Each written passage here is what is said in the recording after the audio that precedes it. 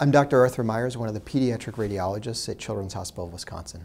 I went into medicine because I really liked the sciences in school, and I thought that medicine would be a great way to apply the sciences to help people. The thing I like best about my job is, as a radiologist, particularly a pediatric radiologist, we get to look inside the human body, and it's really an amazing thing with CT and MRI and X-ray and ultrasound, and be able to tell a parent or a patient basically what is going on that's causing this problem without actually doing anything invasive to a patient. So one thing that I think is unique about the care that we're able to provide at Children's Hospital of Wisconsin is we have a really great team of subspecialists that deal with musculoskeletal conditions in pediatrics, and I'm part of that on the radiology side. So I work with the rheumatologists, the sports medicine docs, some of the orthopedic surgeons to really develop protocols for the best way to image children with pediatric musculoskeletal conditions.